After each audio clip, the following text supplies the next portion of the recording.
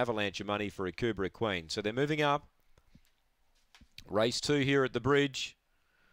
Just about set. A Kubra Queen, the favourite. Green light's on. So $4.20 into $1.70. Not a bad move, is it? They're ready. And away, a Kubra Queen stepped away only fairly. Speed from Texaco Rose leads clearly. A Kubra Queen's on the way forward now. She marches into second, a length away.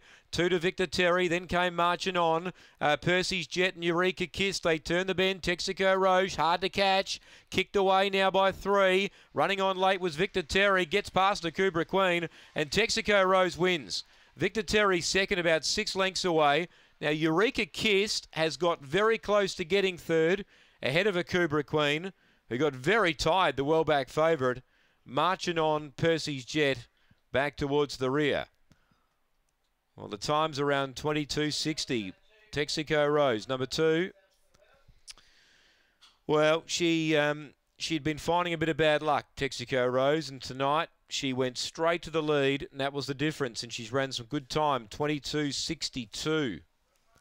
Texaco Rose, trained by Rick Leach. Number 2, 5.22 early they went. 4 second, Victor Terry. And 5 clings on to third, take note. A Kubra Queen in that photo, just ahead of the red.